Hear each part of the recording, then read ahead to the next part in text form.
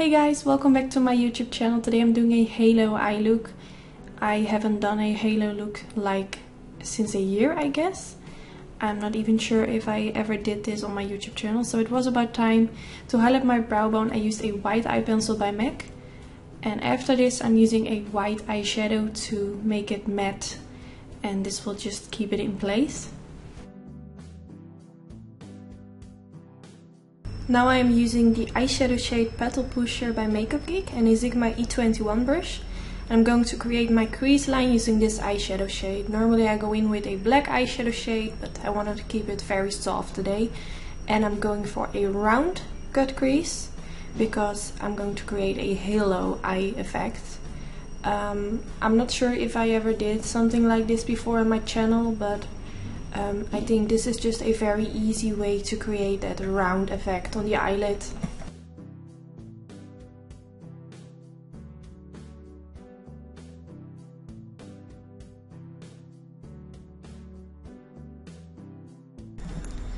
I'm going in with Makeup Geek Sorbet eyeshadow, a very soft pink eyeshadow shade with a soft purple undertone. I'm going to use this shade to blend out the line that I just created, and I will keep going back and forth with this eyeshadow shade and the Petal Pusher shade to blend everything together. So right now you will see me blending a lot, but this is just very important because you don't want the line to be very obvious. And on another note, I'm searching for a new foundation, so if you guys have any recommendations, let me know. Currently I have been using the Estee Lauder Double Wear foundation, the MAC Studio Fix one, and the Giorgio Armani Luminous Silk. I love them all, but it's still not the perfect foundation for me, so if you have any suggestions, let me know. And now I'm going back in with a bigger brush, just a mix of that sorbet eyeshadow and Petal Pusher to blend everything out. Now I'm using MAC Pro Longwear Concealer and a Crown Brush concealer brush. You can use any concealer brush that you have at home. And I'm going to apply this all over my eyelid and also underneath the crease line that I created to carve out that line to make it more clean, and this will just give a very nice effect.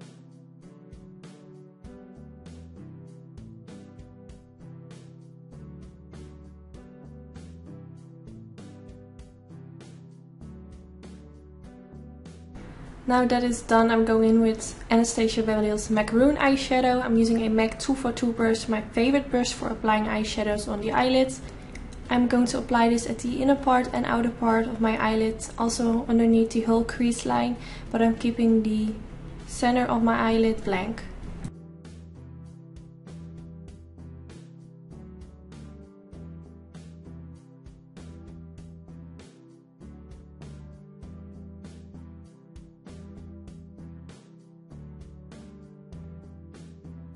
I'm using Makeup Geek Whimsical eyeshadow at the center of my eyelid. I'm pressing it softly, and I'm also going to softly blend it towards the inner part to blend those two eyeshadows together.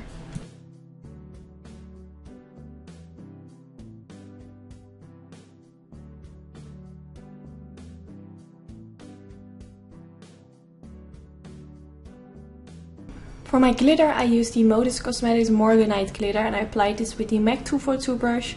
I made my brush a little bit wet using the MAC Mixing Medium Gel, and now I'm softly pressing this at the center of my eyelid. It was very easy to apply because the glitters are very soft and gentle, so you can't go wrong with this.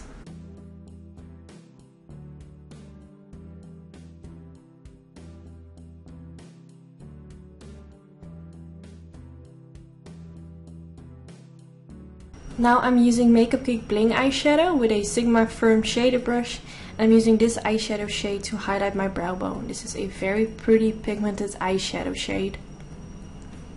Now I'm going back in with the Makeup Geek Petal Pusher eyeshadow, and I'm going to apply this underneath my lower lash line.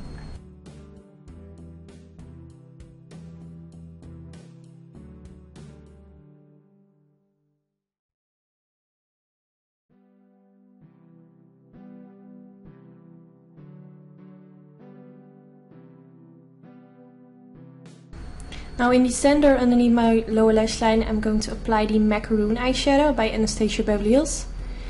And I also applied a little bit of that sparkle. So now I'm going to use my lashes by Anytude in the style Silly. You can get them at my website www.anytude.com. And these are so freaking gorgeous. One of you guys have asked me to show how I apply my lashes when I use no eyeliner, so I wanted to show you a little bit of the process. So that's what you see me doing right now. I'm using the Duo eyelash glue, and this is the clear version, one of my favorites. And I always use a tweezer to apply them. I just think this is very easy. And when I use no eyeliner, I make sure to really press the lashes against my own natural lashes, so you can't see any space in between. So yes, I'm not really doing anything dramatically different or something, but just for those who wanted to see, this is how I do it. So this is the end result. I really like the finished look. It's just a very soft but glamorous look. I really hope you enjoyed watching this. If you want to see me do more of these kind of halo eye looks, then let me know in the comments. Don't forget to thumbs up if you enjoyed watching it. And of course, don't forget to subscribe, and hopefully I'll see you in my next video. Bye guys!